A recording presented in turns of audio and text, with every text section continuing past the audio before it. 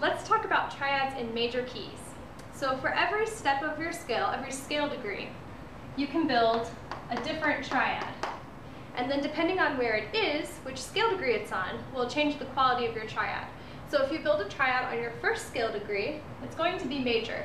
And we're going to label this triad with a capital Roman numeral 1.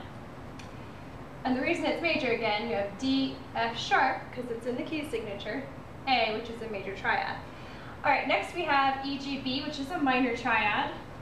So we'll call that a lowercase 2. We have F sharp, A, C sharp, which is a minor triad, so it will be lowercase Roman numeral 3. We have G, B, D, which is a major triad, so it's capital Roman numeral 4. A, C sharp, E is Roman numeral 5 capital. B, D, F sharp is a Roman numeral 6 lowercase. And then C sharp, E, G is going to be a diminished triad, so that will be lowercase 7, with that little diminished symbol right next to it, that degree sign. That's going to show that it's a diminished chord. So these are your diatonic triads built on the steps of a major scale.